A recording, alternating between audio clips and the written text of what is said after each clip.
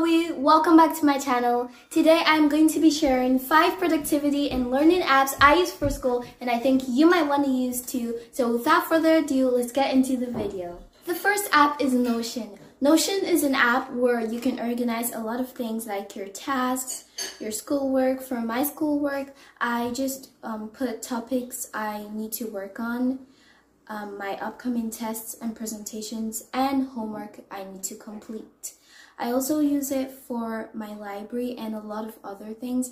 And one thing I love about this app is how customizable it is. The second app is Study Bunny. Study Bunny is an app where you can set study timers or sessions for yourself, manage your study time, and after a study session, you get coins, and you can use these coins to buy food, backgrounds, and accessories for your bunny.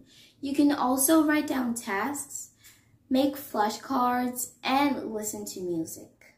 The third app is Duolingo. Duolingo is an app where you can learn different languages through different learning styles like lessons, short stories, and podcasts. The fourth app is Khan Academy. Khan Academy is an app where you can learn different subjects and topics. I use it to get a better understanding of topics I don't understand in school. For instance, if I search about ratios, there are some videos I can watch to get a better understanding of ratios, and I can actually do exercises after the video to see how well I understand the video. The fifth and last app I'm going to be sharing with you guys today is Kahoot. Kahoot is an app where you can create and do quizzes. There are a lot of educational quizzes to choose from, and I love how you can challenge your friends to do quizzes with you in this app. Okay guys, that was it for this video. Please, if you have any other apps that you use for school, please don't forget to put them in the comment section below.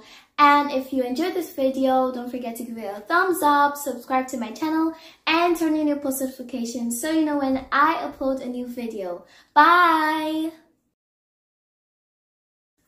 The fifth and last app I'm going to be sharing with you today is Kahoot.